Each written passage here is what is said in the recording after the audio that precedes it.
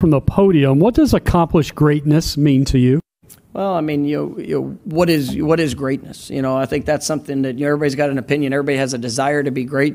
But for me, it's you're trying to push to be the best you. I mean, because at the end of the day, a lot of people from the outside might have a perspective of who is great or who is the greatest. But for us, let's control the things that we can control. Let's go out there and be the best that we can be. And if we are willing to show up and do that on a daily basis, if we're willing to work to get better, then you'll look back and greatness will be accomplished. So to accomplish greatness, it's to show up and accomplish being the best that you can be on a daily basis. In the things that you love to do, but then also in the things that maybe you don't always enjoy, that you're still willing to give it all.